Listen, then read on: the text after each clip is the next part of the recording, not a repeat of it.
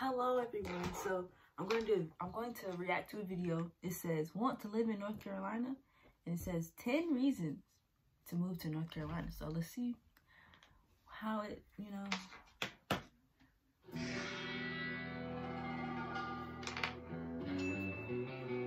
skip. It was an ad.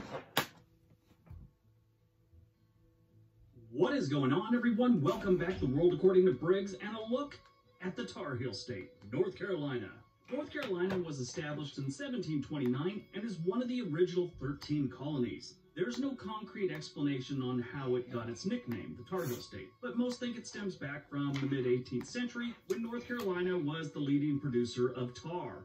I've also read that it was because tar used on shipbuilding would get on the heels of the barefoot ship laborers who were slaves at the time. Who knows? I like all the stories and urban legends that surround that one. They're all pretty interesting. North Carolina's right here. It is a southern state, even though it has the word north in it. Now, I've said that before, and I still get emails that people say it's not a southern state. Google it, please, before you leave a comment. And I want to give you a word of advice. Go to North Carolina, run into one of those old timers and tell them that North Carolina is not a southern state, you could lose your front teeth. Just letting you know. Now, they're not that bad. North Carolina people, pretty decent people. But that is kind of stupid if you say that to someone. They're going to look at you weird, at least. North Carolina is a very popular state these days. Charlotte, Winston-Salem, Raleigh-Durham, and Asheville are all seeing around 20% population growth or more since the 2010 census. So why are so many people moving to North Carolina? I'm going to give you 10 reasons right now. Okay.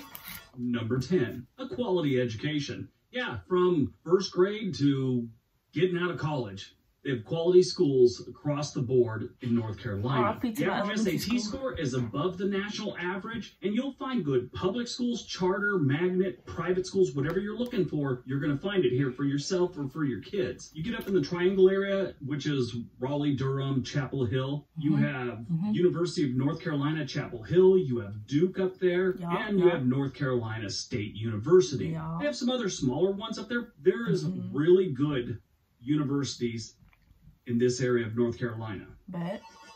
Number 9, it's a good place to get your drink on. The beer scene here has been growing in the past 10 years. With Asheville and Charlotte becoming respectable brewery hubs, the entire state has 320 breweries, and they also say they have the largest number of craft breweries in the South. Now, it's not just the beer. Look at the wine. This place is home to Mother Vine, the oldest cultivated grapevine in the country that dates back to 1584, and they have more than 175 wineries. And it's not just alcohol. This is the birthplace of several American classics like Pepsi Cola, Cheerwine. Cheerwine, if you've ever had Cheerwine, it's a cherry-flavored soft drink. It's got a lot of sugar in it. It's like 42 grams of sugar per can. So I watched this video on a YouTuber I used to watch and stuff like that. They sang or whatever and went on tour. And so they came to North Carolina and somebody from North Carolina gave them a Cheerwine. They thought it was beer. Like, they thought it was beer. And, they were younger. You can't drink that stuff. He was like, this is beer? He was like, no. He was like, oh, okay. I was like, nope, it's not beer. It's a little sweet, but it's good. Number 8, the climate.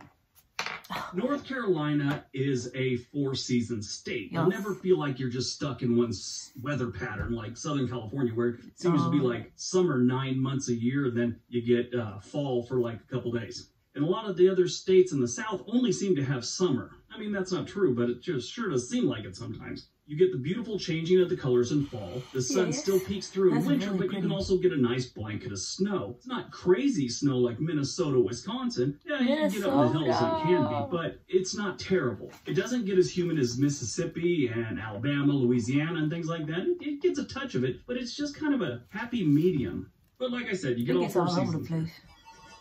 Number 7, the economy. North Carolina was doing great before the pandemic and hasn't done terrible during it compared to some of the other states. It is considered to be one of the best places to live and work in the United States due to its solid job market in the education system, technology jobs. That's during normal times. Like I said, they're still doing better than most, but during normal times, they were doing great. North Carolina has one of the healthiest economies in the country, not to mention a highly educated and skilled workforce. It makes it easy to see why college graduates and professionals with families and stuff like to settle down here. Some of the Fortune 500 companies that call this state home include Bank America, Duke Energy, Lowe's, Honeywell International, and Advanced Auto Parts. That's just naming some of them. They got a bunch more too. Charlotte, if you just want to look at Charlotte, they're the second largest banking center in the nation. So if you're into banking, finance, not a bad place to live. Okay.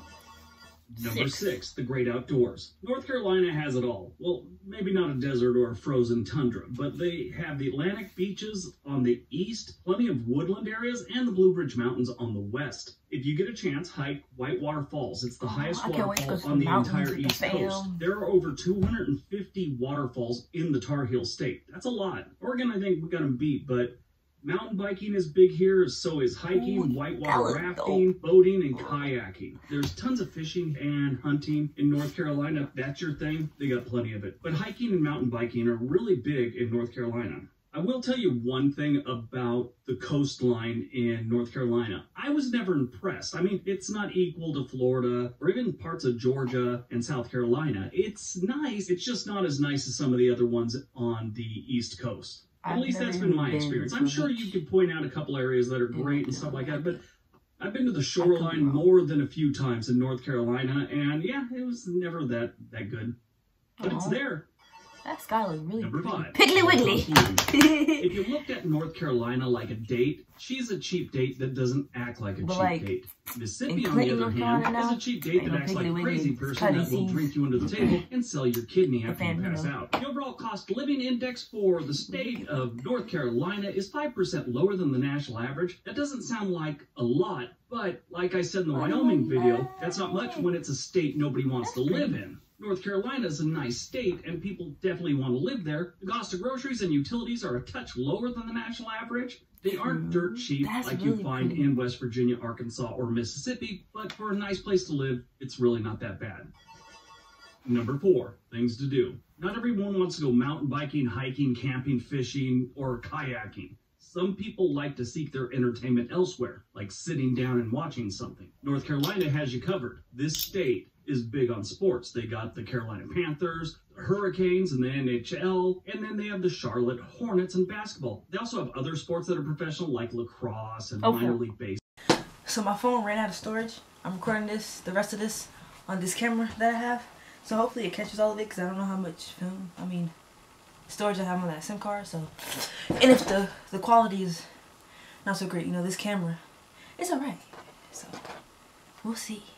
All those things. That's just for the sports fans. And then they have motorsports. This is a place that's big into NASCAR. I look, you want to do that. Races every single year, and a truckload of NASCAR teams are headquartered in North Carolina. After you get past all the sports and all that nonsense, you have zoos, museums, and historical sites. A lot of history went down in North Carolina, from pirates like Blackbeard to the Wright brothers making their first flight there. They have a nice aviation museum, and there's a lot of military history that went on in this state. It's worth taking a look.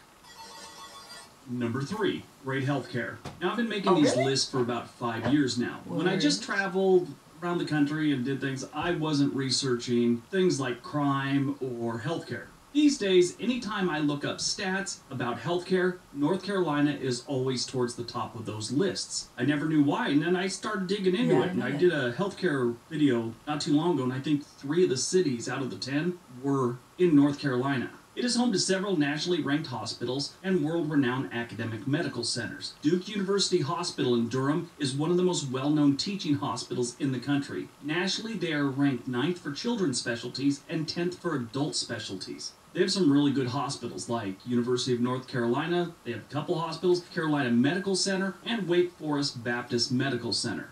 Like I said, they got a bunch more. Those are some of the big ones. So if you got a bum hip or a chick from Mississippi sells your kidney, yeah, maybe North Carolina is a good option for you. What? Wiggly Wiggly.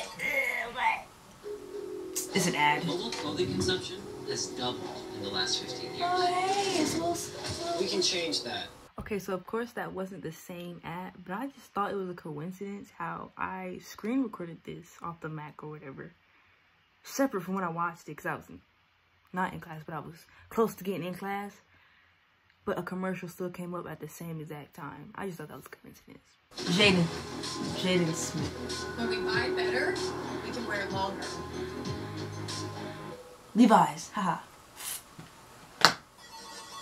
Number 2, affordable housing. Now, this one's kind of rough because normally I can break down a city and just kind of tell you what it is. I'll give you the median home cost for the whole state, which is $187,000, which is the median home value, compared to nationally $240,000. So, kind of gives you an idea that they're a little bit lower. I normally like to tell people realistically what they're looking at, but since this is a big state, it's kind of hard to do that. I'd be here for an hour trying to explain all that to you. So what I'm going to tell you is I looked at Raleigh. Raleigh is big on duplexes. You can get a nice duplex built within the last decade or so for about $150,000. Really? Sure, you get downtown or in one of the nice gated communities or something like that, it's going to be a lot higher. I heard it's but good I to saw buy a tons duplex of nice instead of livable an apartment for your duplexes and first home. townhomes for around $150,000, $160,000. You can get nice older homes in the suburbs around Raleigh for about $220,000. These are nice, ready to move in, I would just be decent scared to try and neighborhoods. share my house with Charlotte's somebody I don't similar to know. that, maybe a little bit more expensive, but that's kind of what you're looking at through the whole state. Now, don't start quoting me prices on some rundown neighborhood that you used to live in or some gated community where the homes are $1 million. They have plenty of those too, but you know, they got a dock, a boat ramp, and everything else like that. It's just an affordable place to buy a home. Raleigh and Charlotte, being the largest cities, have a relatively low rent price as well when you compare them to other similar southern cities. They're only 2% higher than the national average, which beats places like Atlanta at 7% and Miami at 8% above the national average. Now, if you really want to compare it to the rest of the country, And the houses look are at the close. most expensive places to rent. If That you is were to too look at close. Los Angeles, Oh my it's God. 35%. New York City is 37% That's higher closer than than the our national old average, neighborhood. Okay, and San it must be Francisco's like, knocking it out of the park But that's with really 72%. close. Sucks to be them. That is... There's no Alright, backyard. before we get to number 1, don't forget to hit that subscribe button and ring that little bell so you know when we're uploading again. Leave me a comment, give the video a big thumbs up if you enjoyed That's it. dope. Alright, on to number 1. And number 1, it's the people. It's the people and their hospitality. When you think of North Carolina, you think of that southern charm. They have tons of it there. Every single time I've been there, it's one of the first things I notice. People are polite, they're nice, and Where did you I gotta go? give the disclaimer, there are some a-holes there also. That's everywhere. Every place has them. But I'm talking on average, they're just known for their hospitality and being decent people. There's a couple other places in the country that are like that. Wisconsin's one of them. And West Virginia, for all its problems, the people are amazing. They're very welcoming in North Carolina. That's one thing you will see on my comment sections. If you bring up Wyoming, I just did Wyoming, you have a ton of people going, we're full, don't move here. Colorado's the same thing, we're full, don't move here. Idaho, don't move here, we're all full, we don't need no Californians in your politics. North Carolina, they're very welcoming people. I said that, so I'm sure we're going to get some people that say it, and they're probably sitting in struggling. when they She's put, struggling. don't come to North Carolina. But I promise you, Well, most of the people you run into in North Carolina would be happy to have you there. It's a great state. The people are, I would say, the best part. There's no metric for measuring that. That's just a feeling, that's just a reputation, and that's my experience. Alright, that's today's video. Hope you guys enjoyed it. Hope you got some information out of it. Now, if you're thinking about moving to North Carolina, do a little more research on some of the things I said and see if this place is what you're looking for. Not a bad place to live. Alright, everyone. I'll see you on the next video. Be nice to each other. Be nice to each other. Well, thank you guys for watching if you stayed, because I know this video is probably kind of long, and yeah, I thought, I made it before class. Class don't start till 11:40. It's 11:37. All right. Well, thank you guys for watching. I might do some more of these. I don't know. I just decided to, because why not? So yeah. Bye. Okay. So it is Judges 10:6-7. Again, the Israelites did evil in the Lord's sight.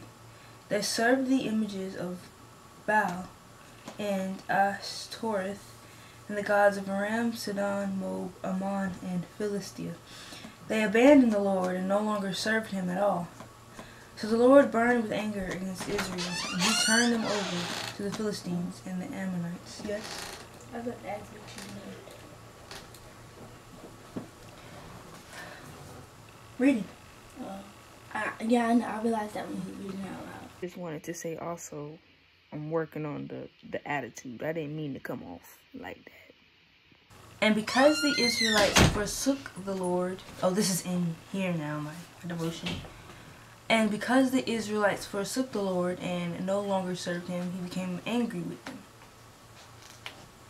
This verse raises an important question. Is anger sin? If so, how can a loving, sinless God express anger? To explore these questions, we need to understand the moral attributes of God. He is good, loving, compassionate, patient, truthful, faithful, just, and slow to anger. But he does become angry, not in an imperfect human manner, but with a righteous indignation against evil.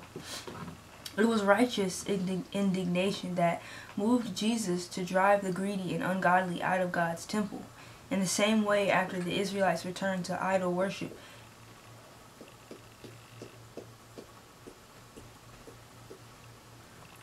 smelling my dirty clothes.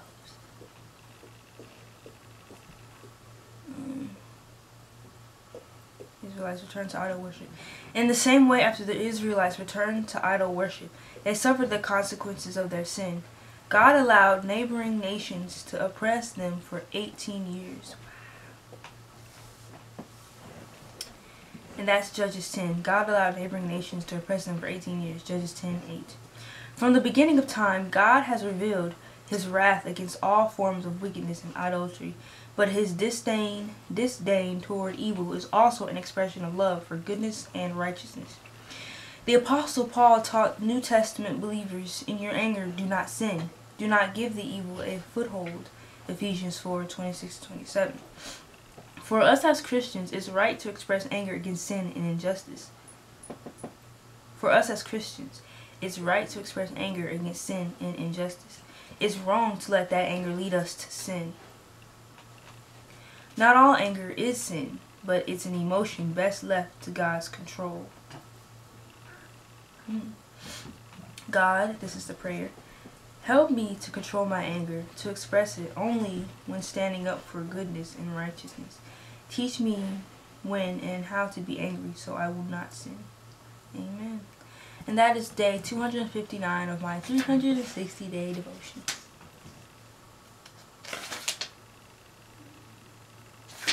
$259. Did I say 59 or 69? Hey. I like tea. Bye-bye.